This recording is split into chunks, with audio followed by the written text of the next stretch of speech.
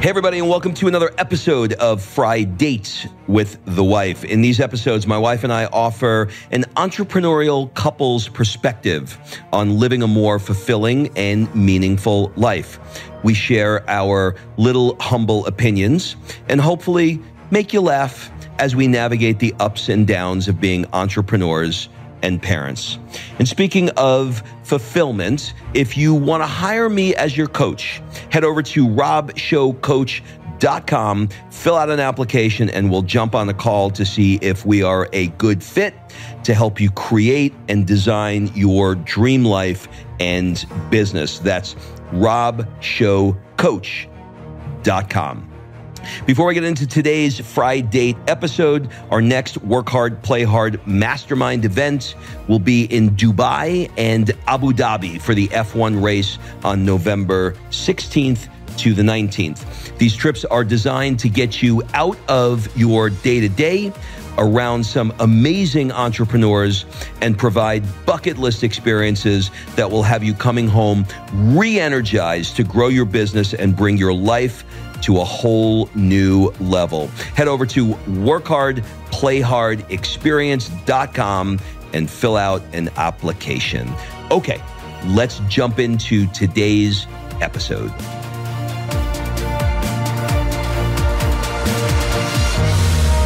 Kimberly Negroni Spagliato Murgatroyd, how are you this morning?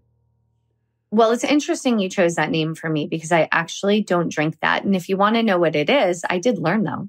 It's a Negroni that instead of gin uses Prosecco, which you would think I would be more inclined to drink. But I don't like the bitterness of a Negroni. So it is not, in fact, my middle name. It is, however, yours. And why do they call it Negroni Spagliato? Because it was a mistake. Spagliato is a mistake. And I said that wrong, I'm sure. So don't correct me. Leave that to Duolingo. And it was that word means mistake. And somebody obviously made a mistake and put Prosecco instead of gin. And it stuck.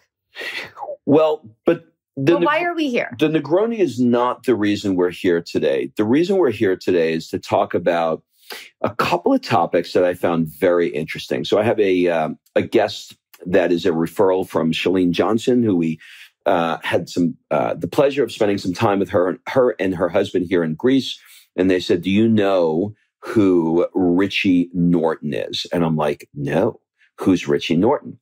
And she said he wrote a book called Anti-Time Management. And I think you guys are going to be besties. By the way, I'm pretty sure that's called my life.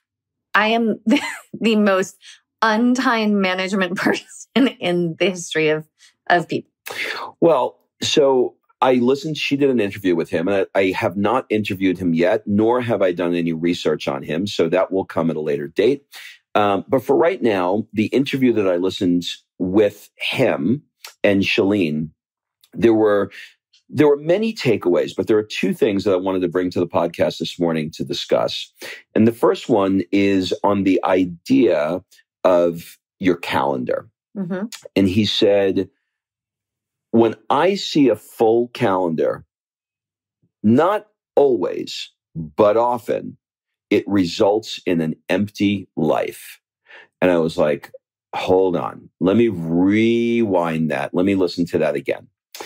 And then their conversation around it was really fascinating. So the big takeaway that I got from that conversation is when you have a calendar, if you wake up at, 6 a.m., 5 a.m., whatever it is, and you plug in 1 hour of, your morning routine, and then 6 o'clock, you take a shower, and at 7 o'clock, you do your workout, and 8 o'clock, you got your first Zoom, right? And you try and be as efficient as you possibly could with the 8 to 10 hours that you've been given, during the day for your workday. And so you pack it in, right? Those things that you're packing in your life very often are work, and they are not life. So in crafting a calendar, your calendar will tell you how full your life is based upon what you have on it. And I thought, wow, God, that is such a true thing. When I try and become efficient by getting as many things as I can done, at the end of the day, I feel like, was I happy? I mean, No, this is the part where I tell you you're walking around twitching because you literally will do 8, 9, 10, 11, and you don't even leave time to pee, which then leaves you late for everything you're doing, which stresses you out, which makes you overwhelmed and does not make you, it might make you efficient, but it doesn't make you effective. Now, in this podcast, so I don't mind spilling the beans here because Chalene did it publicly in her podcast as a teaching moment. Chalene, if you don't know who she is, has created something called the Push Planner.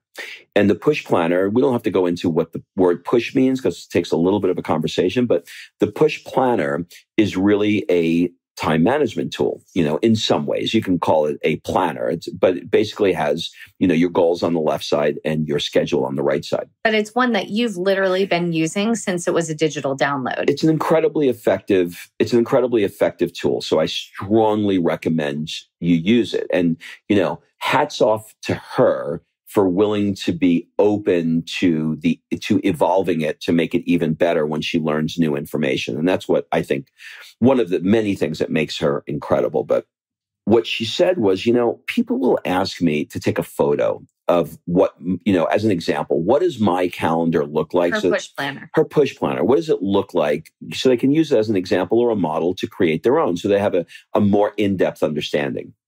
And she says, recently, whenever anybody asks me to take a picture, I find myself adding more shit onto it to make me look busier because it's kind of empty. Like there's like one thing on it. And she said she said to Richie during this interview, she said, for today, I scheduled the interview. I'm going to interview you. And then I booked another hour, or I scheduled a block of another hour of nothing after this interview because I wanted to have time to think about the interview, to maybe look some things up that you said, to maybe think about what I want the intro to sound like. And when you look at it, you think, oh God, this woman did nothing today. Like, how am I taking advice from somebody who's got nothing on her schedule? And it becomes this like weird thing. But the truth is that if you want to have a deep thinking, if you want to be thoughtful in how you are doing an episode, you need to leave time after the episode to process it so that you can, in this example, so that you can create an intro that is a high quality intro. That's a well thought out intro. Now, what I would have done, because I'm a podcaster, I'm using that as an example. What I would have done was I would have said, okay, I'm going to end that podcast at 5 minutes to on the dot. And then I'm going to write 4 buzzwords for the intro. And then when when my editor yells at me and says, I need an intro to this, I'll look back on those 4 buzzwords and I'll just come up and go, what was their name again? What did we talk about? Which one would have been this is a difference too, I think, between quality and quantity, right? And what I really appreciate about Chalene and Brett is that they are not just grinding for the sake of grinding and building and grinding and building. Their goal is a fulfilling life. And for us, that's our goal, right? We're in alignment there. And so if you can take this guy, what's his name? Mr. Norton. Richie. By the way, Mr. Norton was my 5th grade teacher, one of the most impactful teachers in my life. So it's really funny. I want to call him Mr. Norton. So Richie Norton is, oh my God, his name was Richard Norton. That's really crazy. Did he write a book? No. But I think that taking this advice for you specifically would change your life because you are so good at scheduling yourself and staying in your schedule and checking every single box before you go to bed that if you just allowed, as our friend Lori said, time for some magic, if you blocked in an hour for magic, it would create a higher quality product, right? It would leave you more fulfilled and less stressed. And my favorite, it would probably make you on time because I hate late. So I think that this advice is incredible if you can implement it into your life. Well, but you have to push back against it, right? And you have to go like, well, why am I not doing that? And the answer to why I'm not doing that or haven't been doing that. Because we're addicted to busy. Because we like to be busy. Busy is a badge of honor. If there was a damn badge that someone could get and walk around, like what was that Jennifer Aniston movie where she had all of the flair, all of the pins of flair? Like if people could get a badge that said, I'm so busy, it would be the most coveted badge in the world. Yeah. So if you push back against that and go, well, why do you have the need to be so busy? And at some point, there's probably two parts to this. Because there's nothing else in your life. Maybe. Well, that's what he said, right? If you have a full calendar, then. Yeah. Well, so why are you doing that? So the first part, I think, of why you're doing it is there's some validation that's associated with being busy. So when you think about it, whenever you talk to somebody and it's like, how you doing? Oh my God, things are crazy. Really? I am so busy right now. And there's a piece of them that uses it as a badge of honor. Yep. And I've learned that when I see how somebody telling me how busy they are, I now reverse it the other way in my head. And I say, that sucks. Like, why is it so busy? The other part is, I think there's a belief that when you are trying to pack in so many things, that you will accomplish so many more things. And by accomplishing all of those additional things, your life will be better. But the reality for me is that what you wind up having is a crazy, crazed, stressed out life. And it isn't better. And I don't think you're as laser focused as you are when you're present working on a few things instead of 10 things simultaneously. The other piece that he said that I thought was really powerful, which is set a goal outside of your experience instead of setting a goal that you've already done. Otherwise, it's just a task. So here's the example. If you set a goal for, I want to make $100,000 this year, and then you accomplish the goal and you say, okay, now I want to do $300,000. That's not a goal that's outside of your experience. You could argue that you have to be a different kind of person to be able to be the one that makes 300,000. You have to be more creative to do that. You can argue that. But the point is that it's still a goal within the same area of business or money.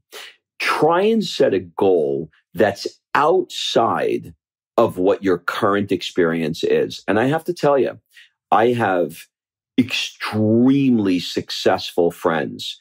And the moment that they accomplish a goal in business, they are not looking at accomplishing a goal outside of business at all.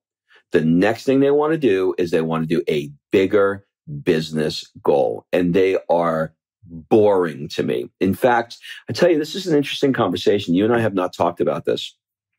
Because we've been in Italy for the last 10 months, I've not had business conversations. And while I have missed, the Italians don't do that. It's just not important to them. While I have missed the entrepreneurial conversation in some ways, because I do, it's a part of me. So I enjoy having that part of me. Just not 24 hours a day. Just not 24 hours a day. And when I am around people that are not Italian, do not think that way, and their business, I find myself now doing the opposite. I find myself zoning out where I was zoning into those conversations. And it's really, it's this book that I'm writing on nature, nurture, and neighborhood. The neighborhood you're in really does dictate how you think about things, and you start butting up against it. And I am becoming less and less interested. For example, I have friends who are starting companies, who are scaling companies, and who are exiting companies. But with the kind of work that you and I do, where the clientele that comes to our events are in usually one of those three categories. And while I love the innovation during those events. It's a container. The event is a container. It's an incubator to be able to, have an environment that facilitates that discussion. So I'm in a place where I want to do that on these events. That's what it's for. But I don't want to do it 24 hours a day. And I don't want to do it all the time. And I don't want that to be my primary source of conversation. And what I'm noticing is that with these friends, when I see them again, whether they come to, Florence to visit or something like that, I realize that my interest in having these conversations becomes less and less and less. And in some ways, I'm having less to talk to them about because they don't want to talk about life in the way I want it. I can see that when I'm having conversations, maybe it's about politics, maybe it's about current events, maybe it's about life in general, maybe it's about, food, because we talk about food. Because I can see, I have great sensory acuity. They're bored.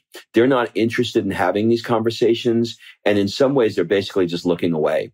And I'm in an interesting stage of my life where I can feel, listen, don't confuse this conversation with me being anti-business or me being anti-entrepreneurial. I'm not. It's a part of who I am. It is just not. You just said it. It's a part of who you are. It's a part. But that's, I think, the point of Richie Norton in what he said there with the calendar. Because if your calendar is only filled with business and you work, so the American work week, right, is Monday through Friday from 9 to 5. So that's 40 hours of your week. There's way more than 40 hours in the week. What else are you doing? A lot of people are working that week plus an extra 10 to 20 hours, right? And then they're just tapping out and zoning out and going into nothing because there are no other parts to their life, or there are limited parts to their life. And where fulfillment happens is when all areas of life are being worked on. Your health, your relationships, your spirituality, not just your business, right? It's like business is one component, and it's a very important component because Rob and I fully believe in multiple streams of income. We fully believe in having a great, solid income so we can live the life that we want. But we didn't just arbitrarily throw out a random ass number like I need to have X number of millions. We reverse engineered it and said, this is what we want our life to look like, our savings, our all of the things. How much money do we need to accomplish that? And then reverse engineered the goal. And that's it. And full stop. And when we have a new inclination, a new dream, a new addition, we'll readjust and we'll figure it out. But we're not just chasing business success because we're chasing business. Like, I can't tell you the number of people I know that are like, I want to write a book, so I'm just going to write it and check mark, I checked the box. Well, why do you want to write the book? What is it doing for you? What do you have to share? Like, Rob's not writing a book because it's on some bucket list of life somewhere because he just feels compelled to write a book. He has something he wants to say and he wants to make an impact in a way. It's actually not even a goal for me to write a book. Yeah. Like, I've never had that goal to write a book. I feel like I have something I want to say. That's why I'm writing it. Right. But there are many, when I talk to people, it's just part of their to-do list. Yeah, 6 out of 10 people, when I ask them what their goals are, at some point when I have these conversations, it's to write a New York Times bestseller. What are you going to write it on? No idea. Yeah. Like, it's that kind of thing. And that doesn't create fulfillment, right? We were talking the other day, Rob, about the blue zones and how they have 9 areas of life and that impact longevity. So these are the 5 places in the world that are living over 100 years old. And what are they doing? I said, did you notice that income and bank account was not one of them? It's community, it's food, it's movement, it's spirituality, it's basically everything except money. Like, money wasn't even on the radar of people living long. So what do you want? Do you want a life that's 60 years and you're broken down, stressed, and probably you're going to drop dead of a heart attack because you're not taking care of yourself? You're overworked, overwhelmed, and you leave without much fulfillment? Or do you want a great long life that is fulfilling in every way, right? In all the areas of life. And I'm not saying those two things, you can't have money and fulfillment. You absolutely can. And that's, I think, where you're really impactful, Rob, is that you're finding the sweet spot between success and fulfillment. That's what your entire brand is about. It's finding that sweet spot between the two and pushing in all areas of life to some degree, including business, obviously, but in all the others too. And not waiting until you sell that company, until you hit that number to then start worrying about those other areas. Yeah, for sure. So one of the things that we're going to be doing, you'll hear more about this soon, is we're going to be creating some additional content in a private community with Patreon. And one of the things, is it Patreon or Patreon? I don't know. I think it's Patreon. Patreon, that's what it is. And I want to talk about, in those additional episodes, I want to talk about our thoughts on the blue zones and how it relates to the way that we're living today. So we'll tell you more about that in the upcoming weeks. Anything else you have to say today? I don't want this episode to go in one ear and out the other and go, yeah, well, it's easy to say on the other side of figuring out your dream. Like, I don't want it to go in one ear and out the other like that.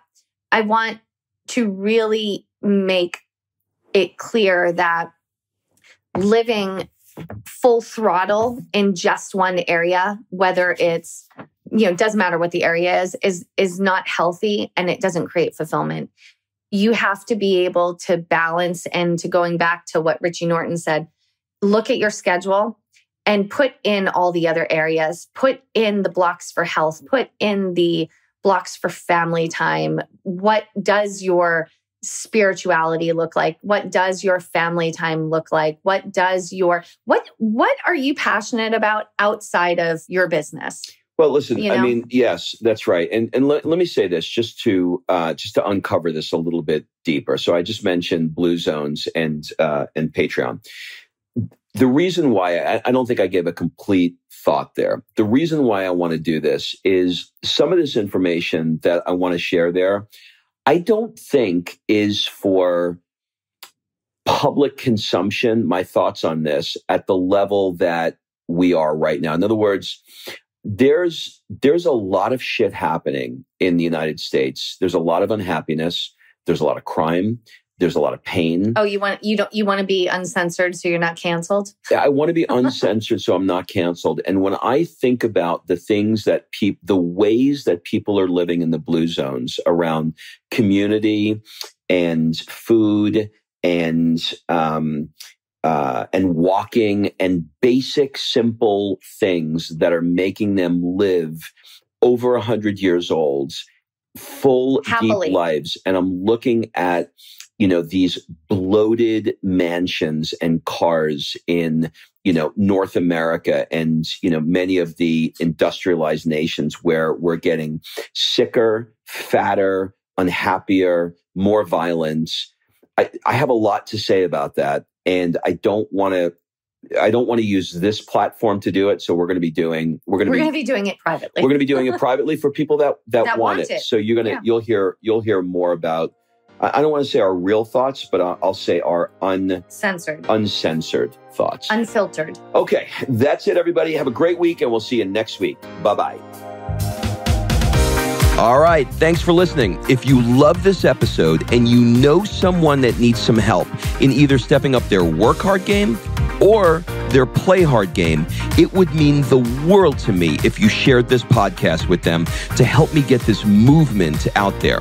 So if you like what you heard, head on over to iTunes, take 30 seconds, and leave me a 5-star review, and I will be forever grateful. So until the next episode, excuses are over. It's time to live.